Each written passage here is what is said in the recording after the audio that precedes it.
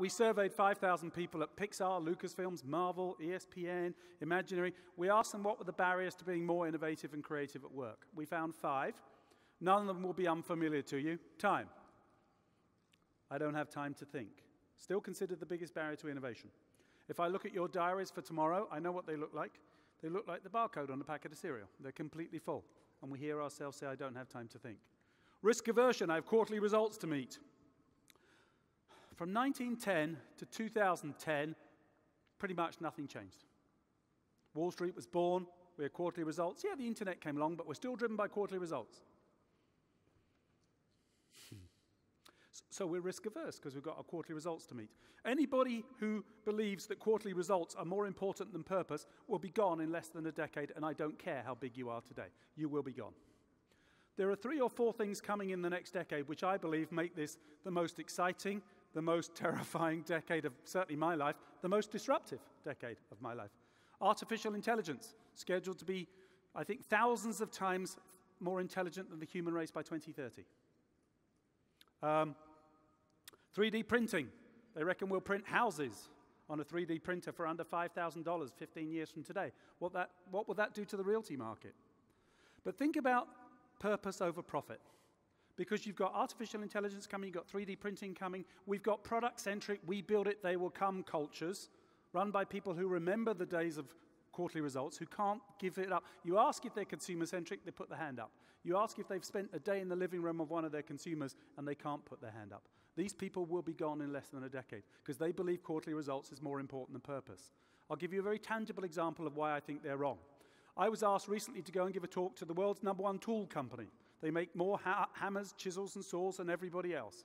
I know nothing about the tool industry, so I thought, how could I find out what was important to their consumers? So I went down to Home Depot and Lowe's, the big DIY stores in Florida, and I listened to that generation as they chose their tools. And I went back to talk to this company, the world's leading brand of tools, and I said, this generation doesn't even know who you are. They didn't care. What they cared about was what was important to them. We're going to build our dream living room, our dream house, our dream kitchen. You could be the brand who helps people build their dreams. And you could see it straight there. Oh, that's not going to help drive quarterly results. Their definition of innovation right now isn't. It's iteration.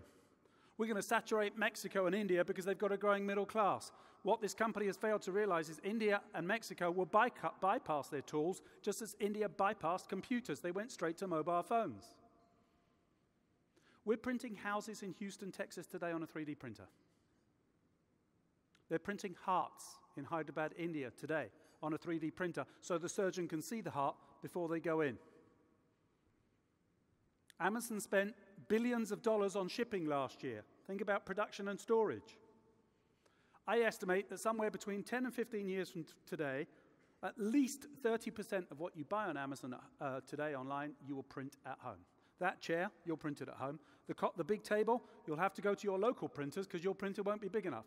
If you can print anything you want on demand 15 years from today, what will you use a hammer, a chisel, or a saw for? No. They'll be in the Smithsonian Museum next to my son's Buzz Lightyear. Purpose over profit. Not only will they not buy your products and services if they don't believe in what you stand for, they don't want to work for you either. Why do you think so many people are becoming entrepreneurs? They don't trust the big corporations. Consumer insight, underused, was the 4th one. The 5th one was nobody had the same definition of innovation and creativity, so we created one. The habit of continually doing things in new ways to make a positive difference to our working lives. Not the best definition, but one. And when you're trying to drive cultural change, one definition is important. The habit of continually doing things in new ways to make a positive difference to our working lives. What one word in that definition stands out for you? Continually, habit. It's about making it a habit. Can I invite you just for a moment to fold your arms? Now I invite you to fold them the other way. Okay. If it still feels comfortable, I promise you you're doing it wrong. So how does that feel?